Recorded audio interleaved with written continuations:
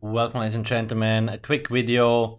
Zenimax released an article called Update 28 Combat Preview and Developer Update. Basically what they're going to do in Update 28. From Brian Wheeler, PvP and Combat Lead. Today we would like to present to you what the combat team has been focused on for Update 28. As always, please be aware these are just the current proposed adjustments and are subject to change during the upcoming PTS cycle. Most of the times things stay because they don't have time to change too much. On top of a substantial amount of new item sets coming with this patch, the team has been focused on making the major and minor system more performant, as well as some adjustments to frost stuff and critical calculations.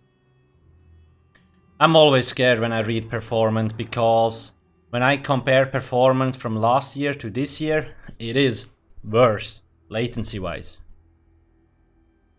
First off, let's talk about the major minor system. Originally, buffs and debuffs were designed as standard abilities, meaning they had to go through the same calculations as all abilities. As you've been moving towards making combat more performant, we identified this as a key area where we could get better performance due to how prevalent buffs, debuffs are in battle, so that's true. When you look at your character stat sheet, when you're in combat, there's like millions of buffs and debuffs in your character sheet, it's crazy. And that obviously causes a lot of load on the server to keep track of these things. They're not wrong there. As such, we are shifting the buffs, debuff system, so they are calculated on the server much in the same way as sprint and block. With major minor effects no longer being standard abilities, they will be more performant per calculation as they won't go through the same process as other abilities do in a fight. This hard coding of majors, minors will also make them less prone to incorrect stacking and mismatch values. So I do like that they touched the major and minor system. I feel like, let's take vulnerability. I think minor vulnerability is like 8%. Major vulnerability is like 30%. That's too much. So maybe minor is gonna be 8%, major 16%, or maybe 5% minor, 10% major. That would be a pretty big hit to certain classes, like the Necro, major vulnerability and stuff like that. But on the other hand, I think it's kinda needed. So yeah, we will see. I'm not really worried about what like balance impact it will have. I'm just worried what performance impact it will have. They keep saying more performant, but last time when they introduced sprint and block change, these things gone crazy and we're still worse off than last year. So will things just break more again? Like, do we want that? I don't know.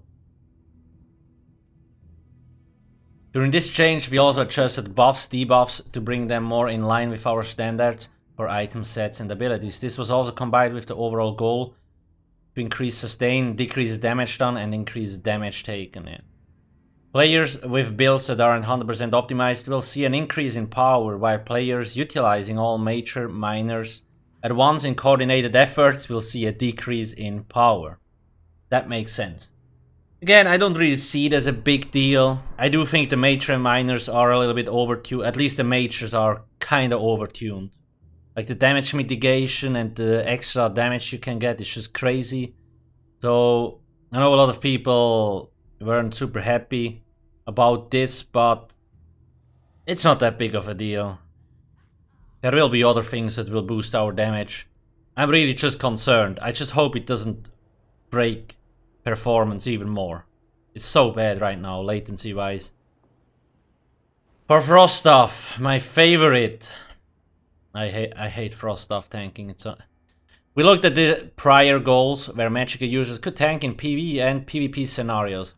We found that many of the tools provided by frost staff abilities either did not hold up to other tanking abilities or directly conflicted with other destruction staff abilities and created some pain points in dungeons. This in turn led us down the path to give the frost staff greater viability for doing things other than tanking. The end result was a focus on two changes: give frost staff users more flexibility to fill the role of a tank, and also give frost staff users the opportunity to better fill the roles of support or DPS. My main problem is, especially for new players, you go to the game and you see, okay, destruction stuff, skill line. And then a lot of people like frost mages, they use frost stuff, and now you're supposed to be a tank. Why is it in the destruction stuff skill line? It just feels like Robble made this change like 2 years ago or 3 years. He woke up on a Monday morning and then it was like, yeah, let's fuck with frost stuff. It's good that they touch it, but it should, if they want to use it for tanking, when we block with a frost stuff, give us like a frost wall that pops up. Then it makes sense again, right? Because like the ice frost wall will protect you. But at the moment it just looks silly when you block with your stick and it gives you the same damage mitigation like a shield. A good example of this is the following upcoming adjustments. Lowering the damage done by Wall of Frost. It was already the worst, okay? Let's compare to Wall of Flame and Shock, sure. Removing snare. Oh, okay. That's good. I hate snares. It's frustrating, so that's a good change. Casting Wall of Frost will create a damage shield on you and up to 5 other nearby group members. That absorbs projectiles. That sounds a little bit OP, but okay. That's really supposed to see like a support weapon, but then it just doesn't fit in the destruction stuff skill line, in my opinion. They gotta think. It's weird. That sounds a little bit OP, but we will see how the values will be. Gonna be interesting.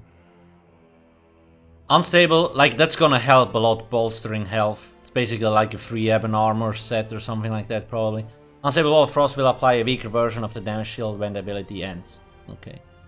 In terms of reducing some pain points that frost stuff users and their groups, we will be removing the auto taunt from 3 focus. Thank God. It's again mostly an issue for new players. They don't read tooltips, then they wear a frost stuff, do heavy attacks, and they get taunt, and they're like, what's going on? And everybody gets angry. Communication. The taunt from frost stuff will instead reside in Frost Clench, and it'll taunt the enemy for 15 seconds. Okay. Is that 15 meters range? Or is... I think so, eh? We believe these changes, along with several others in the destruction skill line, will help bring some parity between the 3 damage options for staff users and give greater flexibility to that weapon choice. Again, it's called destruction stuff skill line, not support block skill line, but that's just my take on it anyway. When it comes to critical damage, critical chance and critical resist, we have started to get a tighter grip on these bonuses in our efficiency standards and have begun sourcing more of them in the game to counter each other.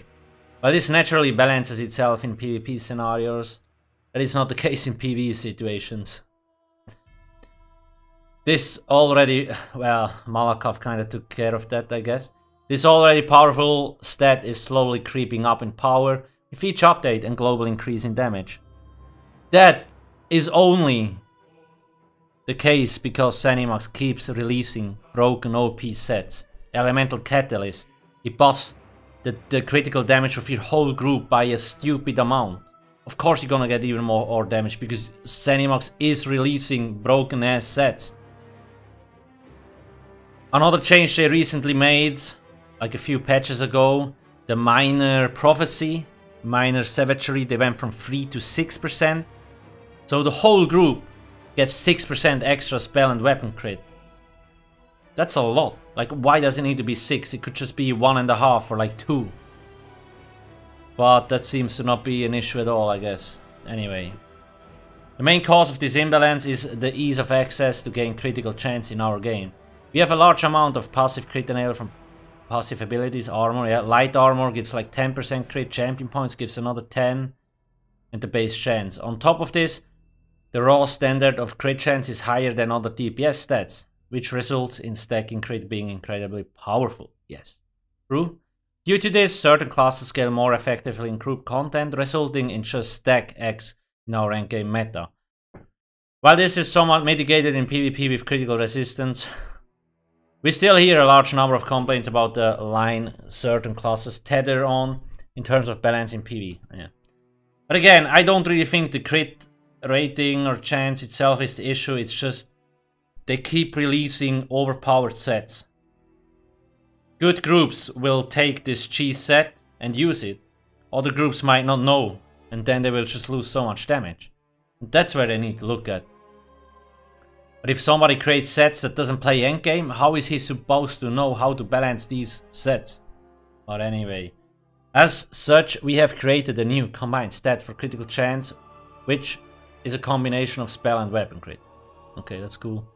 This means if you see an item that grants a 106 critical chance, it's giving you both spell and weapon crit. That's another thing they could change. Nobody knows what this number means. Change it to percentage. How hard can it be? With this change, we are adjusting many sources of critical chance so they grant the new stat. This also results in fewer effects you need to track on your character. We're making several other adjustments to individual stat facets, such as reducing the amount of critical chance you can get from champion points. That's good, that's fair. And lowering the value of Thief and Mundus and... What? Update 27, they buffed Precise from 7% to 8.4%. And then 3 weeks later they nerfed it down to like 7.2% again. And now they want to nerf it again? Resources well spent. What, like, I don't understand why they keep touching things 10 times. It's so much lost work time. Just do it right, touch it once. But they seem to buff nerf, buff nerf, buff nerf. Like maybe somebody's bored there that doesn't have any work to do. I don't know. But it's weird. You know, this is only a small step in the larger picture of combat regarding criticals, which we plan to continue in update 29. We believe these changes will bring about better experiences. The thing that will bring better experiences is a working game that doesn't have poop performance. Maybe this will help a little bit, at least the major minor stuff we will see. Over the past several updates we have been running a test where the only available... Wait, where was... Okay. Okay. Lastly, as a little bonus not mentioned in the beginning of the post, let's talk about Battleground queues. For the past several updates we have been running a test where the only available queue is the solo queue. While we have seen Battleground participation fluctuate from update to update, we have not seen a considerable change in overall population. We also have heard you loud and clear that playing with your friends in Battlegrounds is sorely missed. And we are going to test reintroducing the group queue with update 28. This means there will still be a solo option, nice. There are only 5 players who queue the solo, and we will also be adding a group queue option. However, the group option has a twist. You don't have to be in a group to queue for it. You can be solo, duo, trio, or have a full group. Yeah. When you do, be aware that you will be at the mercy of the players joining as pre-made groups as well. Due to this change in our Battlegrounds queue options, we will be limiting the queue choices to just these 2. You will also no longer be able to choose a game type. Yeah. So everybody's gonna love playing its favorite Chaos Ball. This is to reduce the risk of further splintering the queue on top of the group and solo. Yeah. That's the problem, right? Like a game like, I don't know, Call of Duty, Fortnite, they have millions of players, so you can split queues. There's not a lot of people in the Battlegrounds, maybe 200, 300, 400. So the more splits you do, the harder it will be to find people to play together. So that's actually smart. We look forward to seeing you all back in groups in the Battlegrounds, and we will continue to monitor the feedback and participation after this change goes up with update 28. I actually don't know when the PTS, is it in like a month? Probably, yeah. It's not that far out. I feel like the new patch just came out. Bam. PTS. Let's go. Just to summarize, I like group versus solo queue. That's smart. Let's see if it actually works, and let's see if there's enough people. Because that's probably the biggest problem. There's just the player base is not big enough in Battlegrounds. The crit stuff, I feel like they missed the mark here a little bit. They blame a lot of things that are partially responsible, but they seem not to blame the completely broken, overpowered sets that they keep introducing, that they are mostly responsible for power creep. Because these seem to be totally fine for whatever reason. Frost stuff, like I said, I do hate Frost stuff tanking. It's just dump, it's a destruction stuff skill line, and we do blocking, like it just doesn't match. Put it somewhere else, okay, or at least when you block, give it a frost wall, like kind of like a shield wall, so people know, oh, okay, this is used for defensive. Because of course new players can't figure out that you can block with a goddamn stick in your hand. Especially, it's like the same efficiency as a shield. It makes no sense. Very counterintuitive. Major minor system. I don't mind the balance changes. I actually think it is a good option. Like, it's good what they do. Tuning down the major minor a little bit. Maybe introducing a lot of other buffs into the system. I'm just afraid because they make so much changes to it that it will just break performance even more. We will see how this goes. Yeah. There's probably a lot more new sets and all that stuff we will see. They didn't say when the new PTS cycle shows up, but probably soon. So we'll see how it goes. One more thing. ESO Hub, eso-hub.com. We will launch the site soon. I will announce it like on Twitter, Facebook, YouTube, everywhere, pretty much everywhere. Instagram, all my accounts. You can see them up here or in the description below. This site will combine ESO sets, skillbook and housing all together, and we will have things like you will, on the front page, when there is an event on, it will show you if there's Twitch drops on, it will show you if there's a luxury vendor, what items, golden vendor, it will show you. What are the pledges and all that stuff. It will have a lot of cool features. If you want to give feedback or suggestions, you can always join our Discord. I will have a planned features list, because we have a lot of things that we will introduce later on. The sites up here will still stay. We're probably gonna swap or like redirect these to the new site somewhere next year, because we still want to add a few more things we haven't managed to port all yet. Just as a FYI, please don't forget to subscribe and hit the juicy like button. Thanks for watching and see y'all soon. Bye.